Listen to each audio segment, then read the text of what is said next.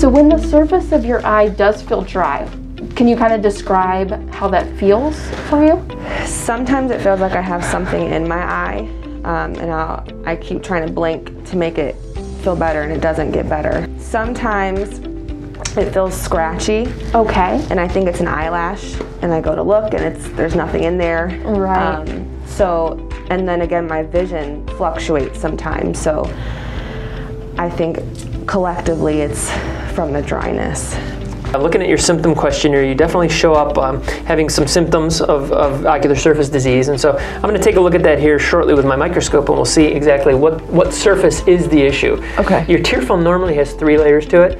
It's mucus, water, and oil. So when I do my examination, we're going to be looking at those different layers to isolate which one is deficient, and then that way we can come up with a good custom treatment plan for you.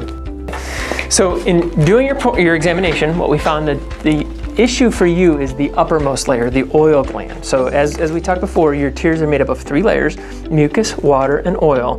And in your case, the oil layer is the deficient layer.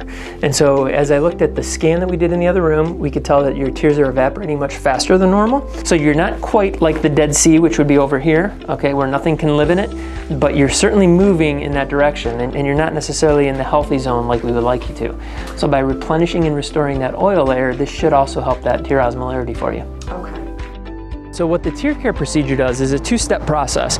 It's a heating element which actually heats up those glands and melts the content of the gland. So it turns it from a wax into more of an oil. The heat feels really good.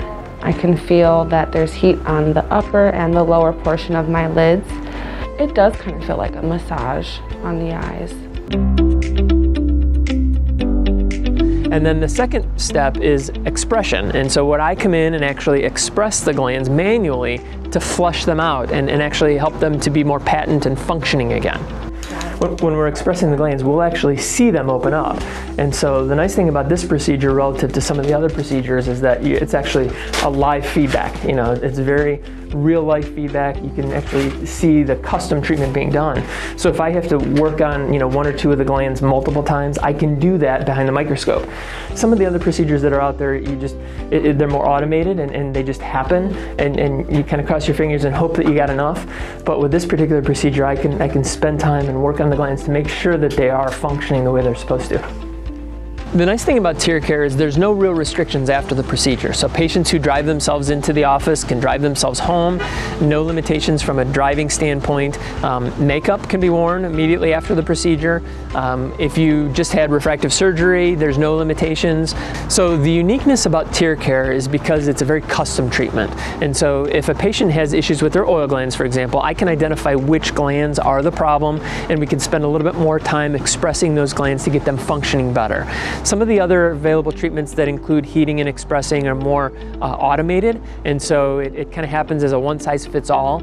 I would much rather treat individual patients and do it more customizable.